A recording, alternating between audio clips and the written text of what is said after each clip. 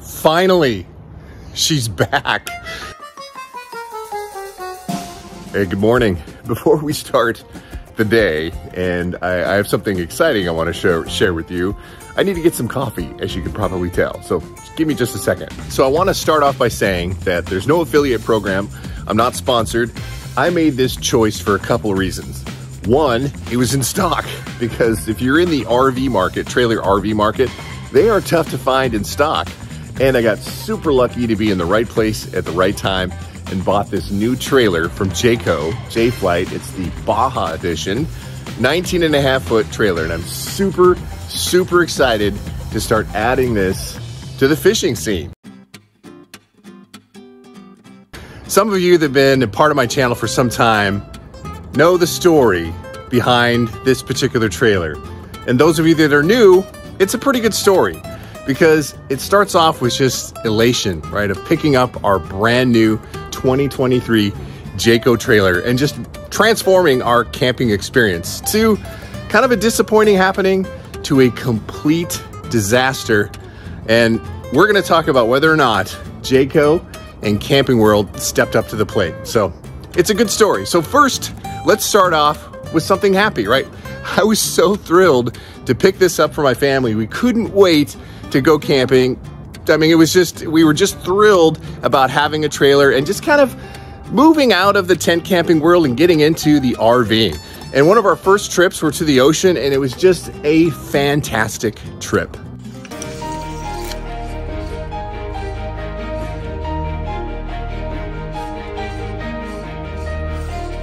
There we go. That's a good fish too. Hey guys, thanks for joining me today. Camping this weekend, and now I'm gonna go take a little bit of time, drive up into the mountains and see if maybe I can find a cutthroat or a wild rainbow. So besides a few minor issues, which we know happens with trailers, right? You're gonna have a few things that might go wrong. We had a little USB plug that wasn't working, but no big deal, right? $10 on Amazon and that thing was working again.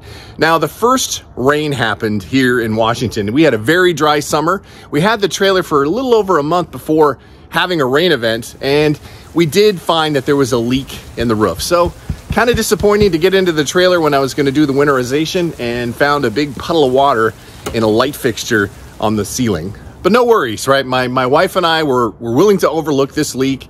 Camping World, Jayco, was gonna stand behind it and fix it. And we're a little worried about all the damage that could have happened in between the roof and the ceiling panel, but you know, they were gonna stand behind it. So we thought, okay, no big deal. That was no big deal. But then we took a trip. We were so excited about this trip too. Pyramid Lake, massive Lahontan cutthroat trout. And you just have to watch the video to fully appreciate what happens next.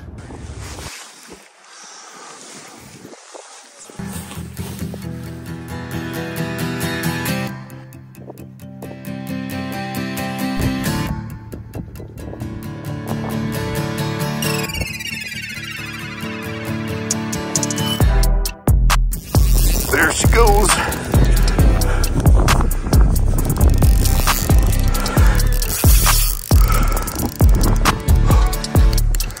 Into my backing.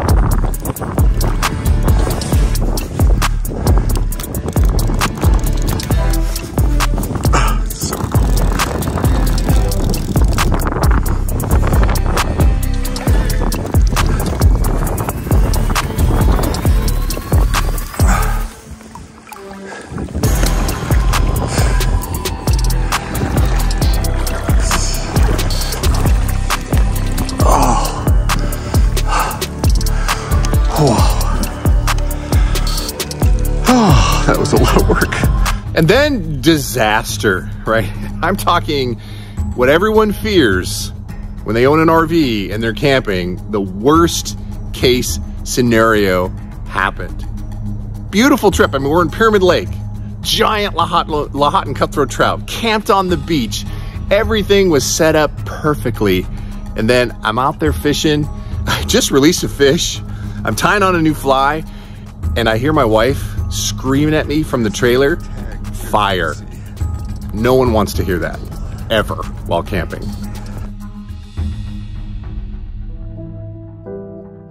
Well, and just like that, the Pyramid Lake trip is over because the trailer caught on fire. Un-effing believable. Yep, had a fire behind the stove. So my wife was putting some coffee on, and next thing you know, smoke was billowing out, and she had to put it all out with a fire extinguisher. So we got a big mess to clean up and a long drive home. Oh, it's important to note, right, at this time when this colossal event happened, we didn't even have a license plate on this thing. This thing was less than 90 days old, brand spanking new, first owners, brand new trailer, right? Less than 90 days.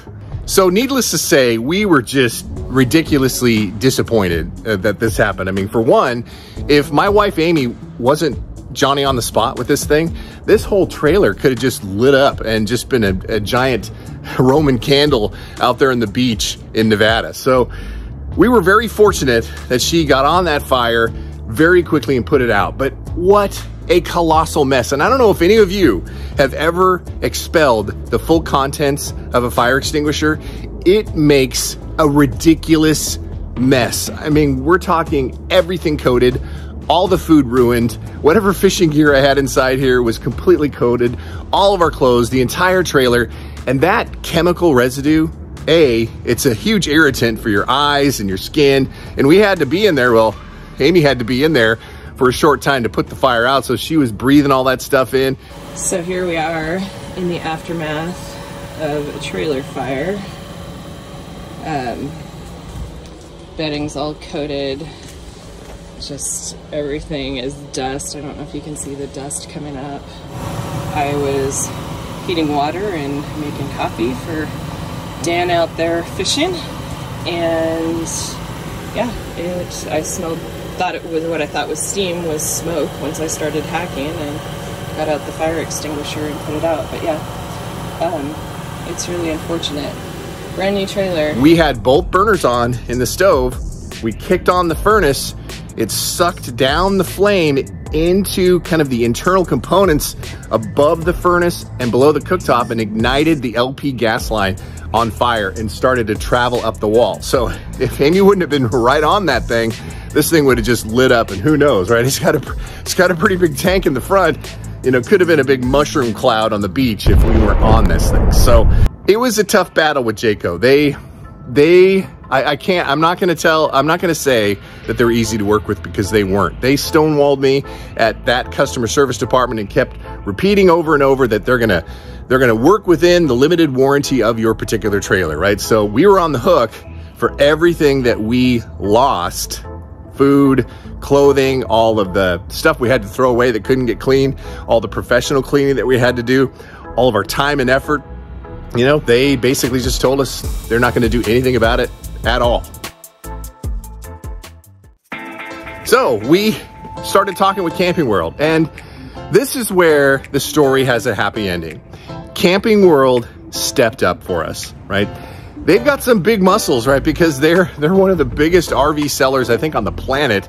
And Camping World worked with Jayco and worked with us and made us very happy customers. They took care of everything, right? They fast forwarded everything with Jayco, so everything got fixed under warranty without problem. They compensated us for all of our losses.